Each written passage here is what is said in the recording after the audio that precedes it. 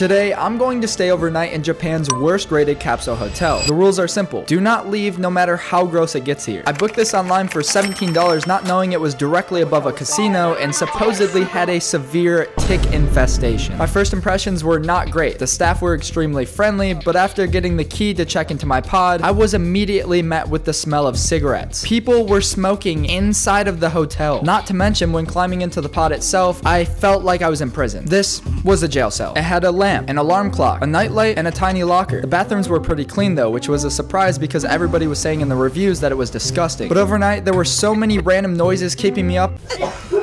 I didn't get a single minute of sleep. Not to mention, the bed was horrible. It was paper thin, but there were no ticks and it only cost me $17. 5 stars.